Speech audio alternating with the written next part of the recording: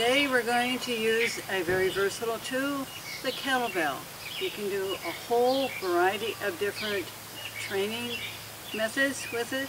Today we're going to do variations of a clean. Foundation of the clean first is the swing. And in a previous video we covered stop, start, learning how to clean and not project it out. When you're learning the clean, you can always take the other hand, sits it up. And it looks like this. Now the beauty of the clean is you have the lower move, and you breathe in, and there's the top. And it also trains these core muscles athletically, and it teaches the body how to fire with one kettlebell. More advanced move, you can take two kettlebells. And up, a little wider stance, and you got your weight pretty well evenly distributed on both sides. Drop it, swing it, clean it, pull it up.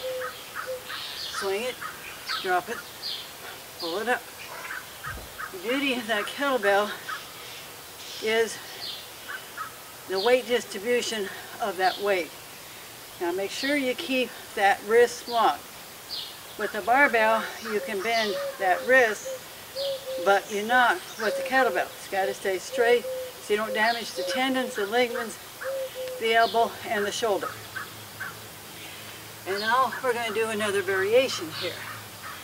This is called a gorilla clink. Teaches your body how to dynamically coordinated move from side to side. And it's fun. You can do the whole workout just with cleans. Another variation is called an anchor clean. Because with a single clean, you can move and adjust your weight side to side. The anchor keeps that kettlebell anchored in one position.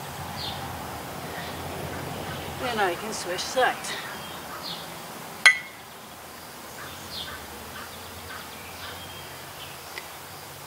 And these are some variations of the clean. You start out with a stop, start clean, single clean,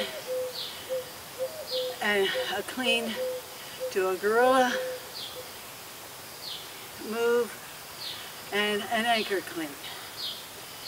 This is your mastery coach, Kettlebell Lady of Iron, with Kettlebell Plus 360, taking your health, fitness, and relationships full circle. Thanks for watching, and please subscribe.